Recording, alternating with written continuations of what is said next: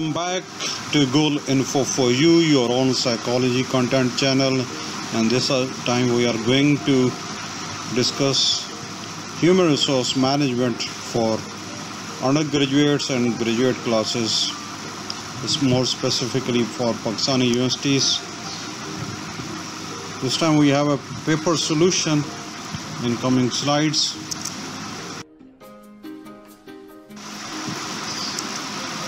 Solution for the Punjab University question paper 2015,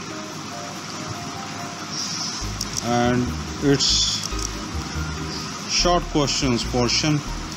The question 1 is, what is difference between job analysis and job description? The true answer is the job analysis in human resource management HRM refers to the process of identifying and determining the duties, responsibilities, and specifications of a given job. Job analysis in HRM helps establish the level of experience, qualification, skills, and knowledge needed to perform a job successfully, and whereas job description is an informative documentation of the scope, duties, tasks, responsibilities, and hard working conditions related to the job listing in the organization through the process of job analysis. Job description also details the skills and the qualification that an individual applying for the job needs to possess. Question 2 asks, explain the concepts of re-engineering. Answer is, HR's process of re-engineering is all about increase, grow, and continuous improvement. It is the fundamental rethinking and radical redesign that leads to an increase in productivity. The aim of process re-engineering is to improve the level of process performance in order to achieve significant and sustainable improvements in performance of your HR department. Through HR process re-engineering, HR professionals can rethink how they operate and find better or improved ways to provide HR services. Re-engineering includes few steps like identify HR process, understand as in process, analyzes as in process, understand problematic areas, and develop to be HR process, and then implementation. Next is explain validity. Validity is the degree to which a measure accurately predicts job performance. In other words, validity tells us whether the test is measuring what we think it's supposed to be measuring. Validity can be following types like content validity, which means the content of the test items correlates highly with job content. Predictive validity, which means the performance of employees or test score highly correlates with the future requirements of the job.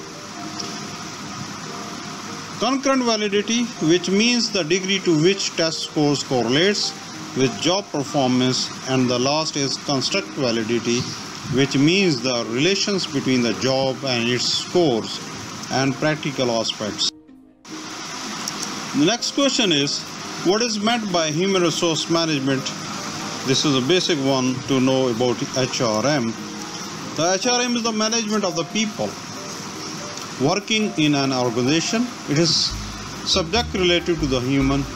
For simplicity, we can say that it is the management of humans or people. HRM is a managerial function that tries to match an organization needs to the skills and abilities of its employees.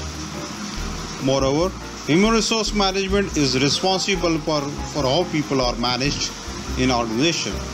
It is responsible for bringing people in an organization, helping them perform their work, compensating them for their work, and solving problems that arise. Next question is explain intelligence tests.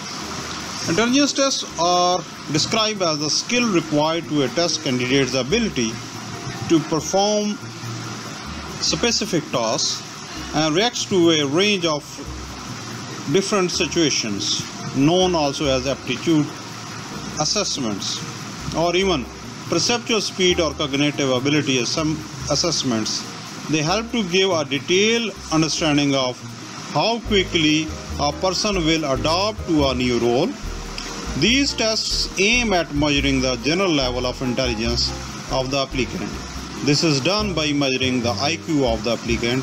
In addition, they also measure a range of abilities such as numerical ability, vocabulary, memory, and verbal fluency.